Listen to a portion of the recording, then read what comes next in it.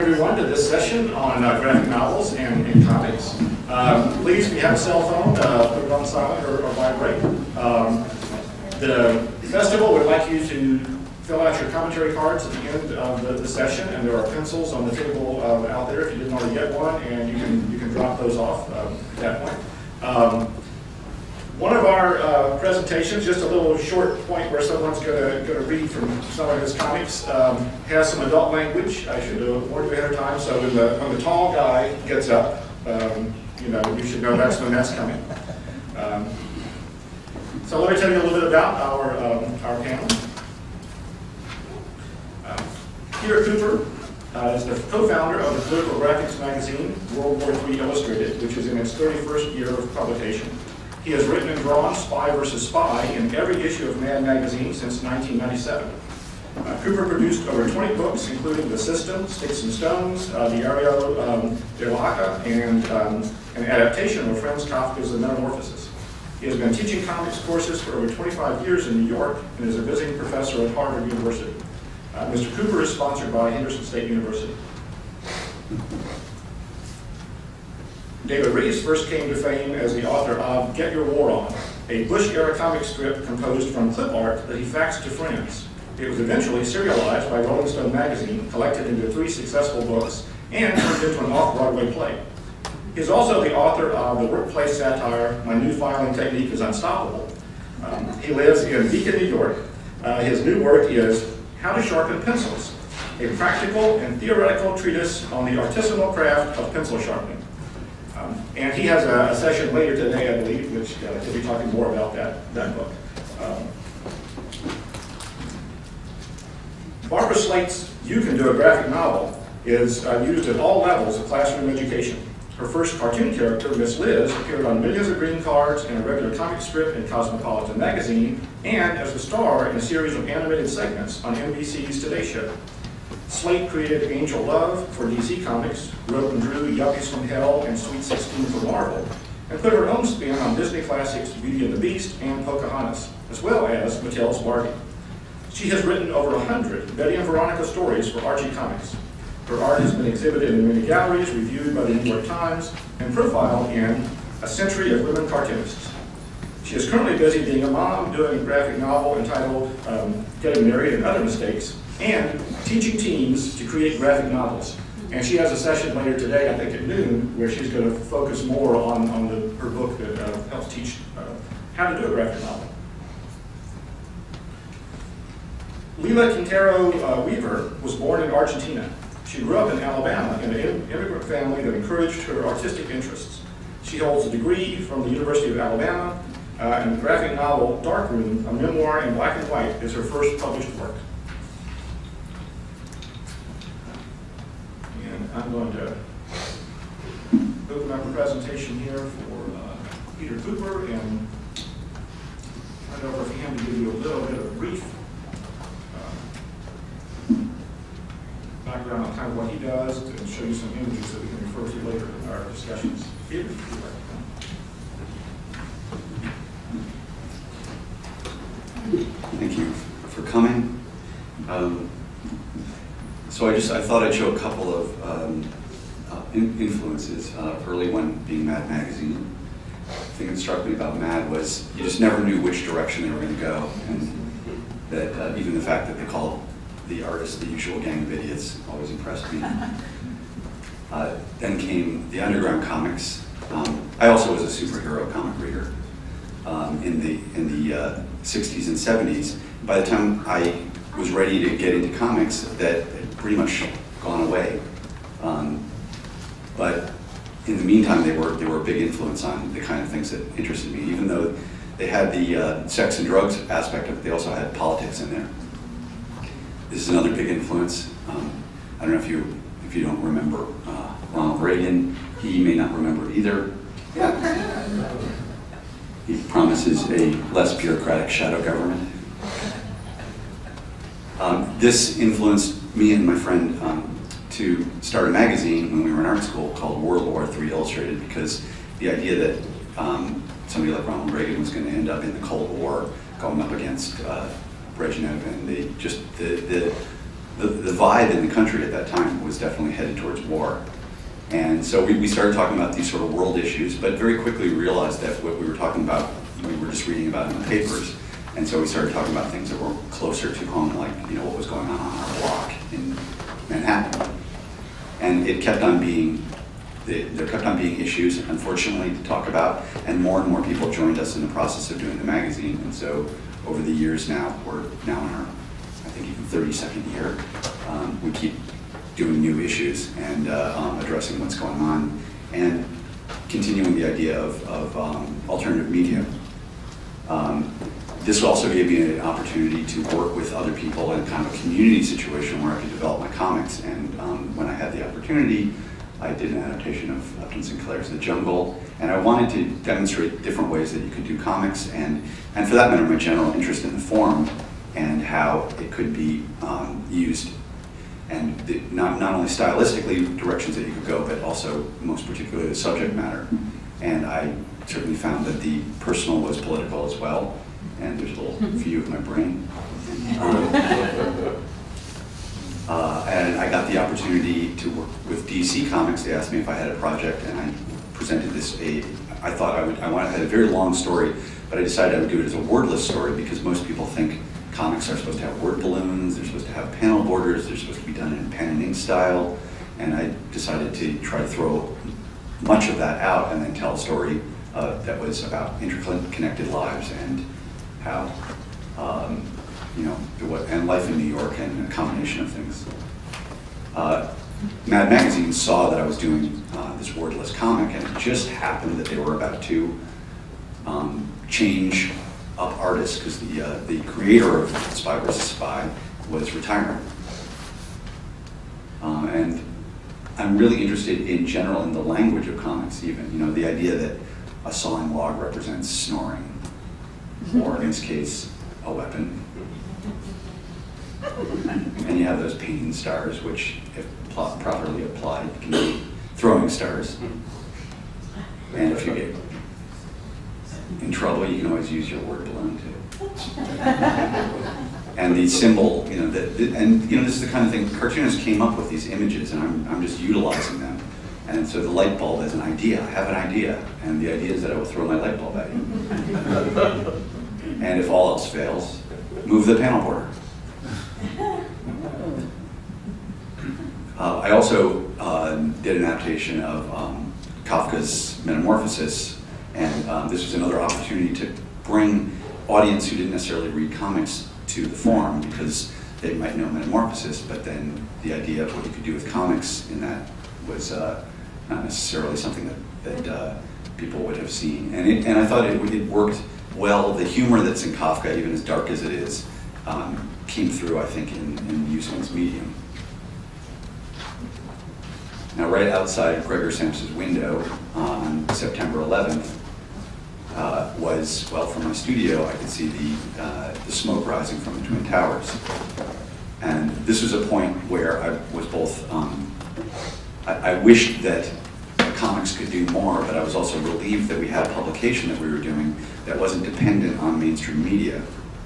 And it was really a point, though, where I wish art could do more. I felt like I was trying to tell these stories and have some impact, and there was nothing I could do to stop what happened. But curiously, my daughter's art came to my rescue in a certain way, because I'd come home at the end of the day, and then we would sit and draw together, and I could forget about the woes of the world and get in her world. This is the cover of the issue that we did right before we went into Iraq, and we talked about the fact that we thought it was a bad idea. Not that that stopped anything from happening, but that was a time when we could not, in mainstream media, you could not talk about these things. And at that point, people like Art Spiegelman, who did Mouse, were finding their way to World War III to get published. And so he did a book called In the Shadow of No Towers, which first was running in World War III. This gave me the opportunity also to go back to my roots. One of my first jobs was inking Richie Rich, and I did this parody for that. I got very tired after years and years of doing things about Bush, and I wanted to talk in a broader sense about what it meant to, power and where it came from. And so I thought, like, where does somebody like you know, a president like that come from? And I thought maybe he gets spit out of a volcano and he self-actualizes. And for some crazy reason, we give him power and he's more than happy to take it. It ends up being kind of a biblical story and things don't end well for our anti-hero. So after the second election, as it were, a discussion I was having with my wife about taking a sabbatical and moving to another place for a little bit seemed to be appropriate.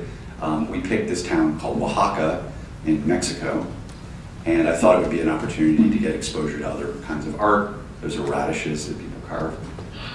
And we first arrived there, and I noticed there's a lot of graffiti on the wall, and I had not done my homework. And is that 2 minutes or 2 seconds?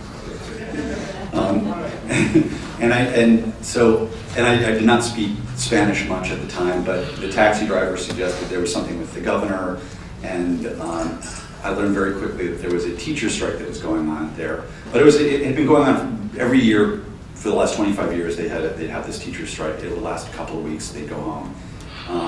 It was a pity, though. I really wish that I could read what the people were writing on the streets.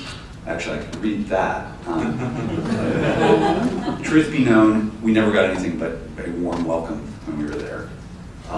And I did have the opportunity to draw things that weren't just political. But very quickly, I started noting this teacher strike and seeing what was going on with it and applying my art, once again, in that direction.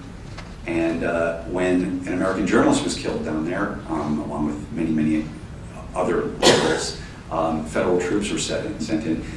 Some very enterprising women wrote murderers on their shields, and I kept waiting for them to rearrange the shield so it would say, like, "Have a nice day." But just the idea that somebody would come up and write, you know. I have an image of the two women that were doing it. There's my wife walking around one of the barricades, and they had written murderers on the floor there. So I discovered very quickly, there's my letter.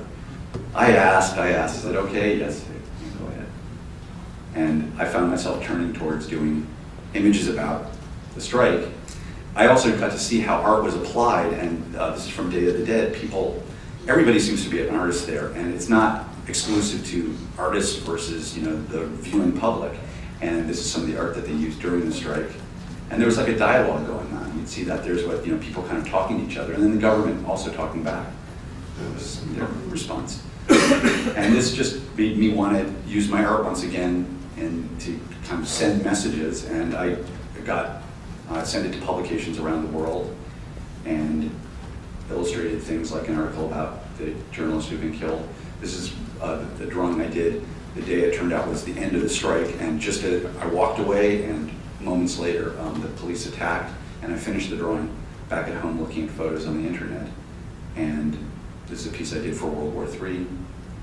So I came back from there. I'm still processing what happened, even though it's about 3 or so years ago.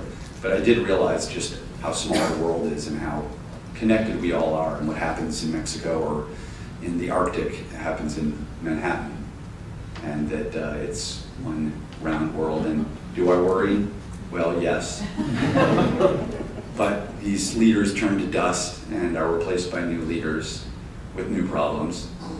And you can't help but realize that our leaders are only going to get us so far, and it's going to be very much in our hands to figure out what we're going to do to repair the various damage that has been done. And but alongside that, as history has been a lesson, there's art there that will be part of the charge and part of the flag that people can hold. And that although that says that the revolution will not be televised, I do believe that it will be illustrated. Thank you.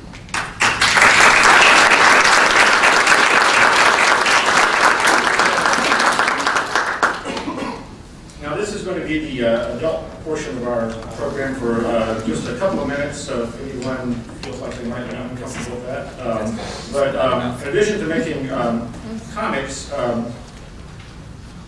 David Rees is a performance artist as well, so he kind of has to add to what he's given. And you can't really understand the magnitude of his artistic talent anyway without seeing some of his cartoons projected. Okay. All right. So these two guys on the front row, we're good? Yeah? F word okay? Yeah. All right. Down here. Okay. So I grew up making cartoons and drawing and stuff, and then I realized after years and years that I hated the process of penciling the cartoon and then inking it. And also I was a horrible drawer, so I kind of gave it up until I had a temp job. This is years and years ago now, but I had a temp job with nothing to do. I was sitting around goofing with PowerPoint, and I realized that you could just import clip art and build cartoons that way. And so I haven't, I'm proud to say I haven't really drawn a proper like cartoon character in like 15 years. And I encourage anybody, cartoonist in the audience, to throw away their pens and pencils and just use clip art. Like, Bill Gates already drew everything that you need. Cartoons. So the first cartoon that I made using clip art is called My New Fighting Technique is Unstoppable. This is just karate clip art I found. This karate temple sure keeps us busy. God damn. Damn, I love keeping ambulance drivers busy. I haven't seen the inside of an ambulance in a long time. What the fuck? I'd like to show you the inside of an ambulance. Ha! I think I'll show the inside of an ambulance to you instead.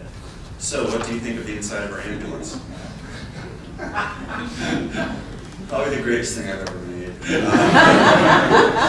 It really did help pass the time at this job. Here's another example. It's all the same. And then I moved on to My New Filing Technique is Unstoppable. When will the 10K 2G files be ready for review? I have no idea what you're talking about. Come on, the 10K 2G files. We need them in order to calculate the F3 index code. Ooh, that sounds cool. Can I help? Hell yes, you can help. Actually, it's your job. Great, I'll use my computer. Oh man, I feel like I'm about to get really sad about what I'm doing with my life. Not me, I have a computer. I mean, it's just silly, okay? I admit that. Did you install the new 23KL filing protocol? I tried, but it didn't work. What the hell? Get it done. Yo, check your vibe. It's too aggro. What's aggro? Why are you always using all these weird words? Oh man, I can't handle all your questions. I gotta lie down. You better get used to my questions, buddy. I have lots of them. Are you interested in having a marijuana smoking contest? So yeah,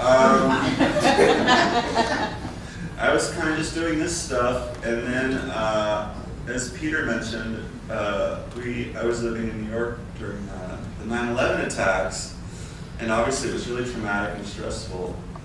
And I had a lot of like, I guess I had a lot of like pent-up emotion, or just like churning emotion and anxieties, obviously, and questions about what was going to happen next. And so one night, all this stuff was weighing heavily on my mind. This was like 3 or 4 weeks after the initial attacks. And I kind of felt like, I mean, to be fair, it was like a month later, but I was feeling skeptical of this rhetoric of a war on terror. It just sounded like really expensive, and it was going to take a really long time. And so I decided to use this stuff, like the clip art and the bad language and everything, to make jokes about the war on terror. And so that's what led to this comic that I made called Get Your War On. So this was the first one that I made. It was really simple. Oh yeah, Operation Enduring Freedom is in the house. Oh yeah, Operation Enduring Our Freedom is in the motherfucking house. Yes, Operation Enduring Our Freedom to bomb the living fuck out of you is in the house. Not super subtle, not super literary, not super interesting to look at. But that was kind of the point. I wanted to make something that looked really boring, like those old like Rex Morgan MD comics. You know when you're a kid and you're like reading the comic pages and they're always these boring soap opera comics for grown-ups, and it's like, it's just two people standing around going, yes, Maryworth, I'm going to bring a casserole to your party. Great, I can't wait to see you. Will Brad be there? I hope so, I'm in love with him. And when you're a kid, it's like, you just want to read Garfield or whatever. I mean, so I was trying to like make something that was that boring, and then when we would read it, it would have this kind of like shocking language. Oh my God, this war on terrorism is going to rule. I can't wait until the war is over and there's no more terrorism. I know, remember when the US had a drug problem and then we declared a war on drugs, and now you can't buy drugs anymore. It'll be just like that. Right, God, if only that war on drugs hadn't been so effective, I could really use some fucking marijuana. I realize now that's the second marijuana reference in like a minute. I'm not going to read this, but I just want to show you that I immediately became intoxicated with the power of word balloons. And as the comic went on, I started like crushing these poor little clip art characters with my rants. So blah, blah, blah, all that stuff. Okay. Then I started making a comic for women called Relationships, made for the modern woman, because I know how women, what they want. It's primal, authentic, and emotional, and many famous people like it. This was also a chance for me to show off my skills at drawing geometric shapes. Basically, this was a comic about relationships from the point of view of some badass geometric shapes. Her, did you remember to buy tickets to the big flower arrangement convention? Him, ooh. Says it all, ladies. It's a great dress, forget I said anything. Don't lie to me, screw you for hating how I look. This is the best one I ever made. Him, I'm chilling on the sofa. I made some promotional posters. Why do you wash my fancy bras in hot water? They're supposed to be washed in cold water. I don't know. I'm depressed. A lot of people were confused by this comic, including myself. But that's one of the pleasures of cartooning, is you can confuse yourself. And speaking of things that confuse people, this is my latest venture, which isn't really cartoon related, but I wanted to point it out because my friend made this nice woodcut for my new business of sharpening people's pencils. Thanks, guys.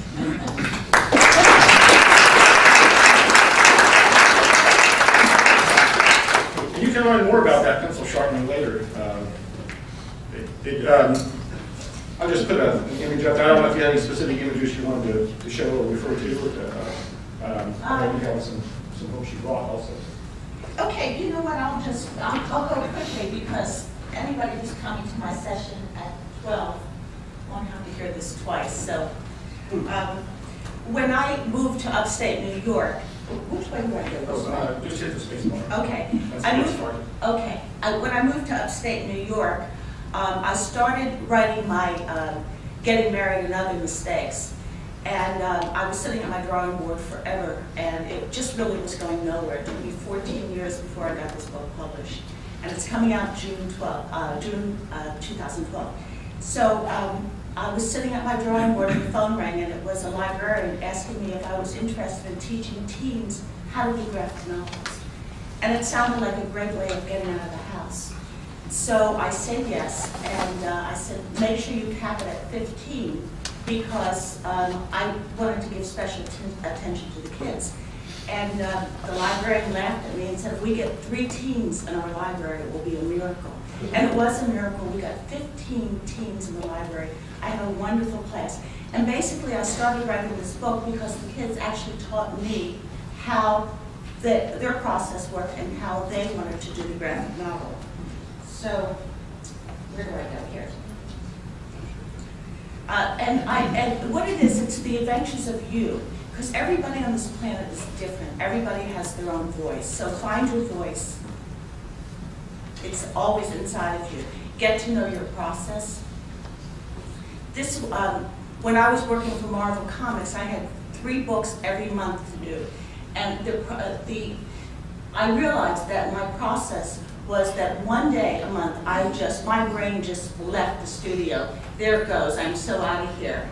And I'm saying, hey, where do you think you're going? So I learned that part of my process was giving myself that one day of going roller skating, getting out of the studio. So get to know your process and then trust it. Write what you know about. When I was 20, I hopped on the Greyhound bus and came to New York City like many other adventurous girls. But I remember that moment of terror and excitement. And so I can go into that moment in that bus and absolutely write volumes about the feeling that it was for me on the bus. So write what you know about it. And my first comic book was Angel Love for DC Comics. And this was obviously a girl coming to New York City. discovering that life is not all that, well, it's kind of adventurous. Angel Love is kind of me, but much more interesting, I would say. And everybody can draw. Stick figures are very exciting. Sometimes stick figures really have the most personality. If you can't get started, doodle. You know what, I'm just going to go quickly because is everybody coming to my session at 12? You should. You're not? Okay, I'll just go very quickly. Draw your characters from the front, back, side, and sometimes characters pop right off the page. Other times they come in your dreams. And as I said, it's really good to write about the one and only you. The good thing about writing about you is that you're cheap and you're always available. Characters are everywhere. Keep your eyes and ears open. I started doing a comic book called Yuppies from Hell for Marvel Comics. And what I did is I eavesdropped all over the city. And I got all of these amazing conversations. Like, can you imagine a guy saying, I think my relationship with what's her name is really getting serious? I mean, he doesn't even know her name. And so from that, I got a character that I wrote. His name is Joe. And you can see him running in the park. And that was 3 issues with this main guy. And of course, his relationship was with Julie, who all she wants is absolute commitment.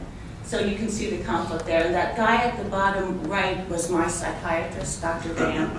You can see he's got his bedroom slippers on. Well, actually, not in that one, but that was I actually base a lot of my characters on real people, because if you have a go-to person and you can get right inside that person's head, it really helps. And this is a plot. This is the Angel Love Bible.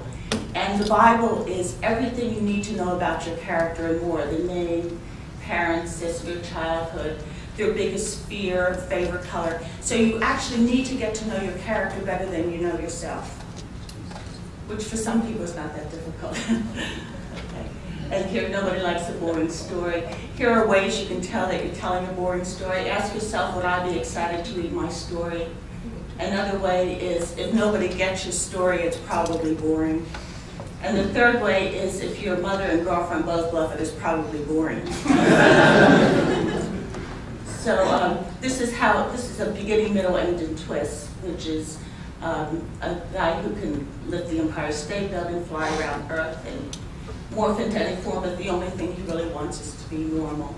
So there you have the beginning, middle, end, and twist, and you should be able to tell your story, even if it's 1,000 pages long, you should be able to tell the beginning, middle, end, and twist in 3 to 5 sentences. Okay, the plot line shows you evolutions.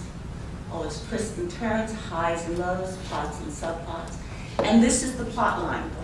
When I did Angel Love, it took me, I guess about 10 times going in, trying to figure out what my plot line was. And finally, they sat me down and told me how to plot.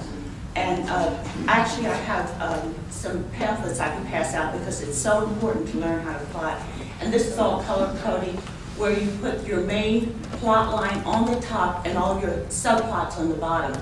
And if you've ever picked up a comic book from Marvel or DC in the 5th issue, and you don't know what the heck is going on, that's because all the subplots have taken over and there's no main plot. And usually what happens is you put that comic down. So every comic, every story has to have a beginning, middle, end, and twist. So this is when I was a kid. I was the girl who could draw, and my art teacher, Mr. Firestone, gave us all sketchbooks. So we had like a 3-month period of time to fill the sketchbooks, and in those books I put in all perfect drawings of comics, and I copied them from everywhere. And I thought I'd get an A+, but I got the C- scribbled across my pictures. And my art teacher said, draw from life. And that was one of the most exciting things. And I realized that what happens is, pretend you came from Mars, and that you're seeing things as if for the first time. See a tree as if for the first time. See a dog as if for the, and look at yourself as if for the first time. what happens is you draw what you see, not what you think you see. Because when we get older, we have these ideas and pictures in our mind of what a house looks like, what a dog looks like, what everything looks like, so you don't really look. And when you really look and see what something looks like, it's a completely different drawing. So should we just, okay. A quick public service announcement before I move to the next part. Someone had asked me about development credit. Many of you are public school teachers and wanting professional development credit. Actually, Barbara's 12 o'clock session on the 4th floor, I think, would be an excellent one for that. She probably wouldn't mind signing if people have certificates or something they need signed at that point, because she's going to have some resources for teachers and those sorts of things. I actually have some teachers' guides that will teach the kids how to do graphic novels through the book. So any teachers here, I'd love to do that. So I thought we could just throw out some questions and then turn it over to the audience after a little while. But I wanted to ask Lila a little bit about her book. She is actually sitting in front of her graphic novel. And yours is very autobiographical. You're the main character for that. Why the graphic novel format for that rather than just a prose story?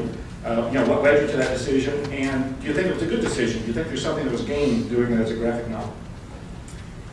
Well, the reason that it was a graphic novel instead of a memoir, and text-only memoir, is because, frankly, I think that it would not have been nearly as interesting. I had a story to tell about being an immigrant child in Alabama in the 1960s, with a lot of the components of the civil rights movement, because my family lived in the heart of the Black Belt region of Alabama, which is most famous for the things that happened in Selma. We lived in a small town about 30 miles away where there were also some significant events that occurred. And a lot has been written about the civil rights movement, but not much from the point of view of an immigrant, because really in that region, there are not a lot of immigrants. Even to this day, I think it's the case. So we had a unique point of view, and because of the fact that I do have a drawing background, it was just a natural vehicle for me to express what was in my heart to say, the story that I had to tell, and obviously people were more interested in it, frankly. Not just my point of view as a Hispanic in a state where in the 1960s being Hispanic was really rare. So, that's well, I've got a few questions I'm going to just throw out to the panel in general, and trying to be concise because we want to save time for the audience to ask some more interesting questions than I come up with. But when you're doing autobiographical work, and you're thinking about, how am I coming across in this? What are people going to think of me? If you're a character in it. Do you have that thought process, or are you able to get some emotional distance and treat the you in the story as just another character? Anybody want to talk about their experiences with that? I know if I'm deeply embarrassed that I'm on the right track. So, and I mean, I've finished autobiographical stories and sent them off, and then thought, what have I done? And I assume I'm doing something right then. I base my characters on real people that I know. For instance, my ex-husband is probably going to murder me because I'm doing the book Getting Married and Other Mistakes. It's so close to him, and the character is very close to me. And it took me so long because it was so emotional. I just really delved into all the mistakes I made because I didn't follow my own voice. And so when my publisher called it a biography, I said, no, don't call it a biography, because I did change a lot of it, but I really didn't. I wanted to have an out when people came up and said, that's not me. And I said, no, that's not really you. Anything that you can tell us about that? Oh, I would never make a comment about this. He's actually clip art guy number 4. I I was at a conference recently, and a woman who had just bought my book and read it the night before, and she said to me, I know all about you now, and you know nothing about me. And I said, well, that reminds me of the relationship that women have with their gynecologists.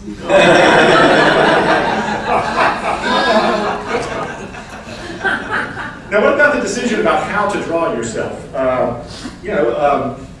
Lila and Barbara are fairly attractive in their comics and in real life, but Peter, you're not all that kind to yourself.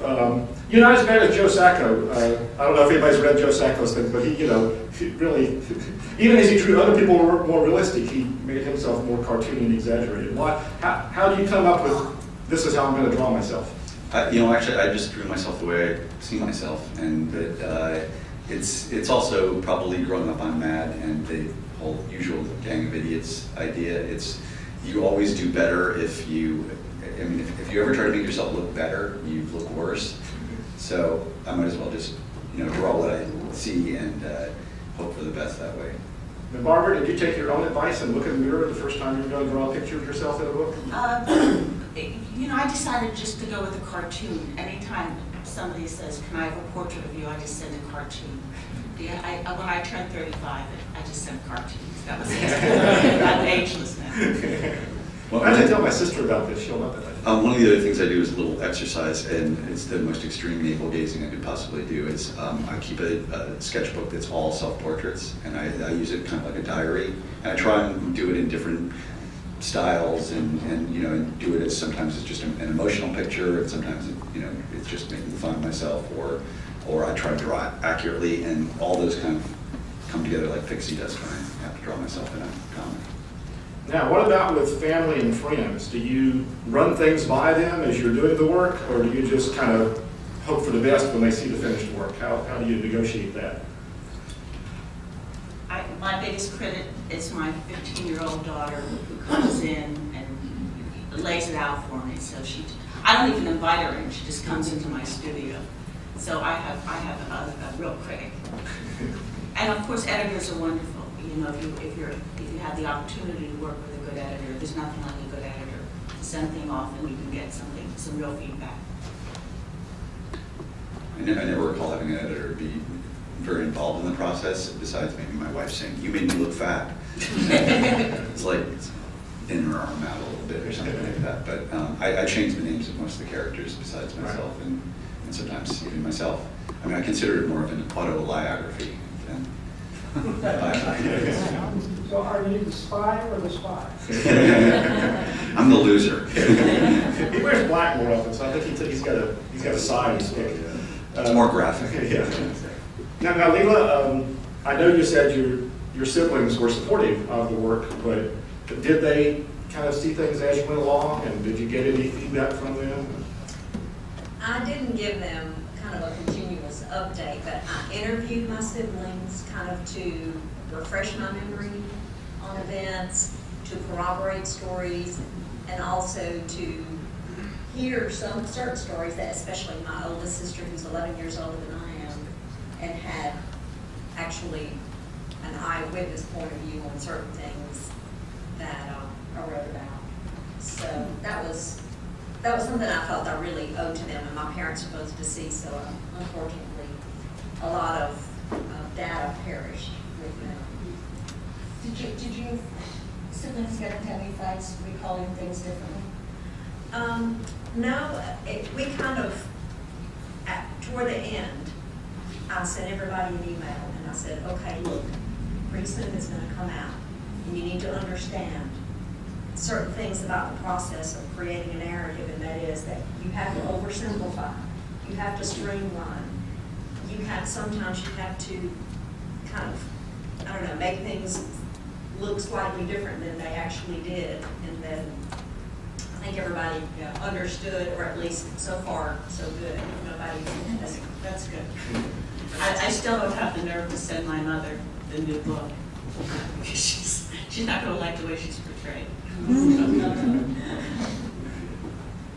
Now, for those of you who've done cartooning that's more political in nature, by its nature, cartooning simplifies and exaggerates. And is that a problem when you're dealing with complex political issues? I mean, does cartooning have the same problem we, say the media has in general? It's just glossing over and distorting complex issues, or is there a way to make that work in your favor?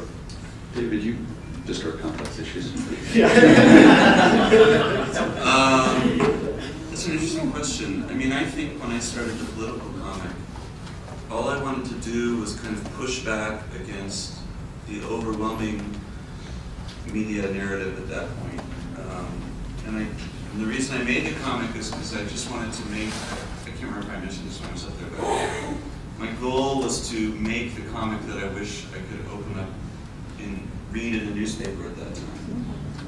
So it was kind of like the point of the comic was to be kind of like a really emotional and forceful, like, push back against a lot of the stuff that was coming out of the White House.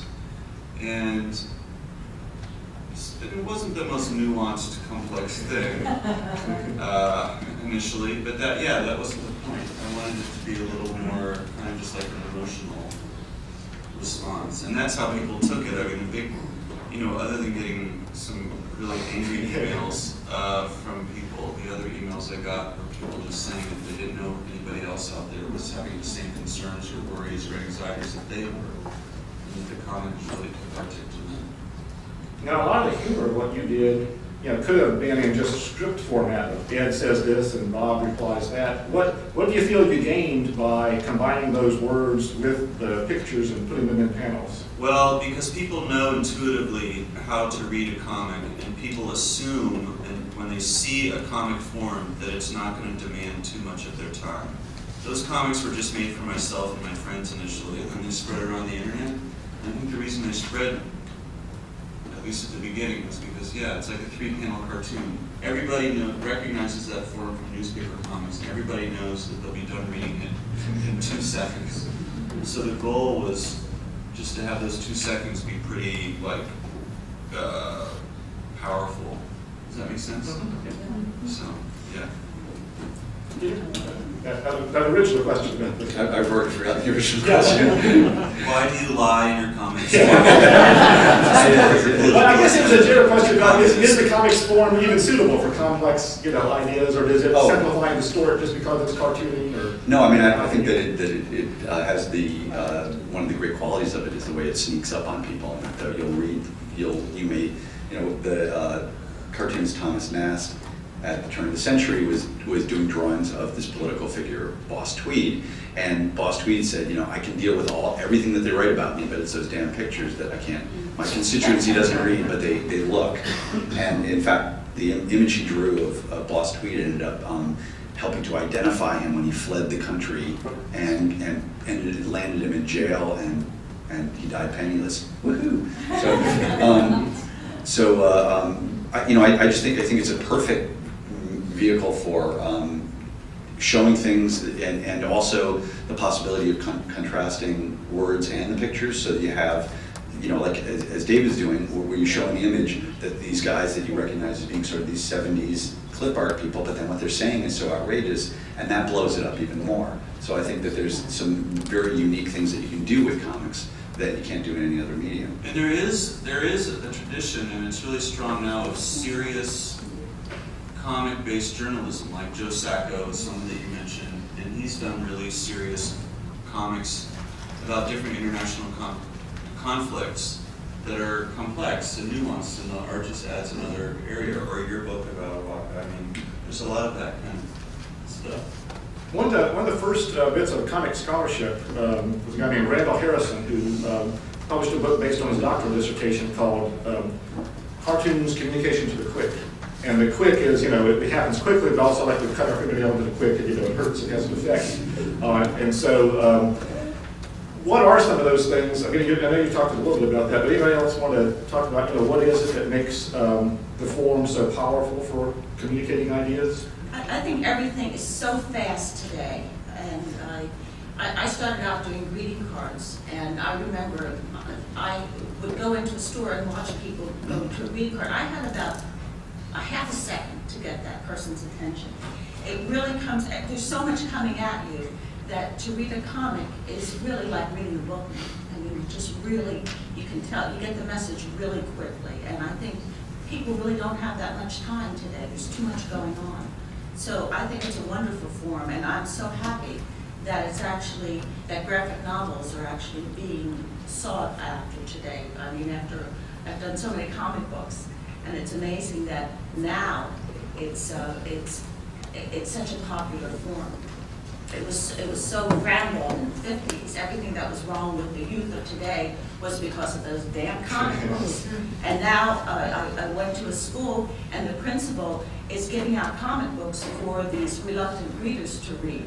And I said to her, you know, I'm a little bit nervous about these violent comics. She goes, I could care less. She goes, I just want the kids to read. So it's really become a great form. Well, I mean, what's ironic is it's an incredibly complex set of information that you may need to have in order to read a comic. They're also very accessible, but there's a kid reading a comic is putting together, like connecting the dots from panel to panel, and there's all sorts of things that your brain is doing in order to do that and figure out what's going on, and you're just looking at maybe 2 pages when you open a comic, and the artist has to figure out how to get you to look in the order that they want, and it's a very interactive form. You know, you go to a movie and you sit there and it kind of washes over you, but with a comic, there's all this activity that goes on, and so it's so ironic to me that people are talking about it for years as not being an art form or being a lower art form or all that, and not even having to defend it. It's just like, it always struck me as being very complex and really, you need to draw upon a lot of your abilities, both visual reading and sequential thinking, and for the artist, you have to be a letterer. I mean, if you're going to do the whole thing, you have to have a complex set of abilities in order to pull it off.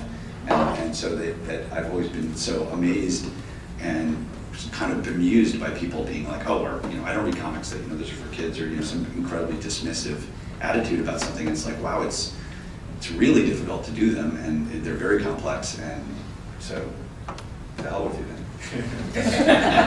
Well, let's open it up to the audience for some questions. I had 2 questions for Mr. Kuper. One, I was wondering who the audience is today for Mad Magazine. I mean, I remember being 13 and having to read it kind of off to the side. It was a little Racing? Yeah. And the other question, I was wondering if your work is done without captions, without any kind of conversations, or do you worry about it being possibly misinterpreted by some people, one way, or rather misinterpreted from the way that you created it in that format? Well, to answer the last question first, I mean, that's my job. It's like I have to figure out how to make it, you read sequentially and go where I want you to, and understand what the images mean and all that, and that, I apparently have figured out how to do that, and I sometimes show it to people, and I'm not sure, and if they don't get it, then I have to rework it. Matt did some kind of survey, and I think that their audience is around, it's like college age to 24 is a big group, and I think women read Matt, and I always thought of it as being younger, but apparently it's actually skewed older than, at least that's the demographics that I came up with. Yeah. I got a question for David, actually. So in the last year or so, the Rage comics, I don't know if you're familiar with those. It's kind of like a clip art comic where they use these really crude drawings and they all kind of follow a similar pattern. I was just curious what you thought about this, because there's all of these generators available now where people can just go and pull all of this art and create their own comic in a few minutes and then post it to Facebook. I think it's great. Yeah, I think any tool like that, and obviously the modern computer and the internet, and it's the same thing as like an image macro. I think that's the term for it, where you take a photograph and type text on it and make a joke, and then these things go around Facebook, and on social media. I'm in favor of all that stuff. I mean, I'm sure that in 30 years, I'll realize that there's nobody left on Earth who can actually draw. And that will be sad. But someone has to be that'll be my legacy. Some art librarian who destroyed art. He doesn't really want you to throw away your pencils, because if you did that, you wouldn't need to sharpen them. It's and true. you'd be out of business. I'm walking a fine line here. Yeah, very fine line. But I love all that stuff. I mean, anything that makes it easier for, I mean, it's very intimidating because like the internet's democratizing momentum in terms of content creation helps content creators who are paid to do it realize they're no better than anybody else. I mean, there's so much funny stuff on the internet that's just made by random people using a tool set that they didn't even necessarily design themselves. That is to say, using another bit of, using like clip art or using a pre-existing comic that I mean, this is how I started, was just like whiting out Mary Worth balloons and writing obnoxious jokes. I mean, there's a whole tradition of that, and that's easier than ever now on the internet. But I think it's great. It's intimidating, but it's great. It's kind of like sampling. Yeah, of course. Yeah, I mean, it's the same thing. And I'm a huge fan of hip hop, and I love it when a sample makes you hear the original song in a new way, or when the sample is taken out of context and put in a new song that creates a completely different mood. To me, that's like so exciting. And that's one of the appeals for me of using the clip art, was grabbing images from all over the place and then just making them do things that they probably were never intended to do. When you guys are starting a new project, do you start with words or images? Well, I mean, if it's a wordless piece, well, actually, I usually start with words. I mean, I would make note of the idea, and I carry a little notebook around with me because I see like ideas as disappearing like dreams.